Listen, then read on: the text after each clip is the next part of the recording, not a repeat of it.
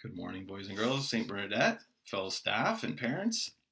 It's me, Mr. Pryor. I'm coming to you from the spare room in my basement.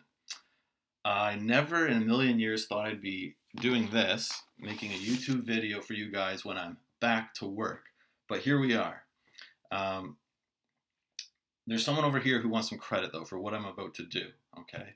Over the next number of weeks, I'll be sitting here at this desk giving you your assignments on Edsby, and I have an office assistant who you might remember. I think I've shown a few of the classes before. My good buddy, Joey. And he wants some credit for what's going on around here. Don't you, pal? So he sits here, lays on the bed, waits for a rub, waits for a treat, and then waits for, I can't say the W word right now, because then he gets really excited. But so I've got to give this guy some credit for all the work that's going to be happening on Edsby over the next number of weeks. It's good to be back, and I think it's really important that we keep in mind the theme for Catholic Education Week, which is next week. And the theme is igniting hope. Considering everything that's gone on in the last couple of months, I think we all need a little bit of hope. So I've found a story, and I've posted it. It's on YouTube, and what you can do today or in the coming days is read that book, and then there's just one question that I'm going to want you to answer, okay? And it's all going to be written down on Edsby, and that question is, what positive or powerful message of hope would you like to share with others?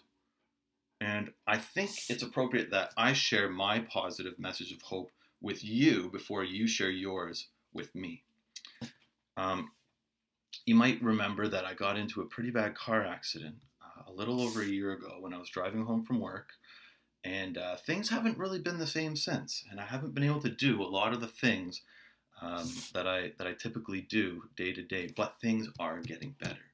So I'm going to tell you what my personal message of hope is. To trust in God, and then good things will happen. Okay? Now, considering all the things that I've gone through in the past year, I've had really bad headaches. I've been very fatigued. It's been tough for me to go on normal walks. I haven't been able to play hockey or basketball anymore. Things have been a lot different. And there's been some difficult times. I've been doing some treatments to help me to get better. And one of the things that I've done is vision therapy. Now you're going to notice here I'm wearing these glasses, and they're special glasses that help me to see properly. Now after the accident, my vision was really affected, and I didn't know that the vision problems were what was causing a lot of my concussion symptoms to worsen over the months. Now, when I started seeing the right people, these vision therapists, I started to hope that things would get better. And I prayed and prayed, and I hoped, and then as I did the vision exercises, things did start to get better, and my vision is slowly getting back to normal.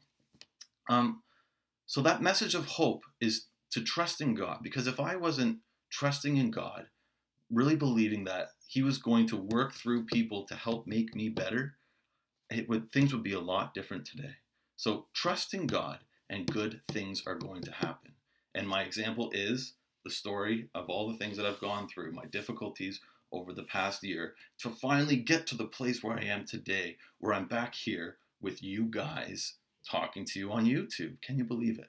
So I guess I can sign off from now. Maybe I'll do a YouTube video here and there, share with you guys some updates. And I don't know if you guys know, but Mrs. Pryor and we had a baby Henry. He's having a nap right now, so I can't bring him into this video. But maybe next week I'll show you baby Henry.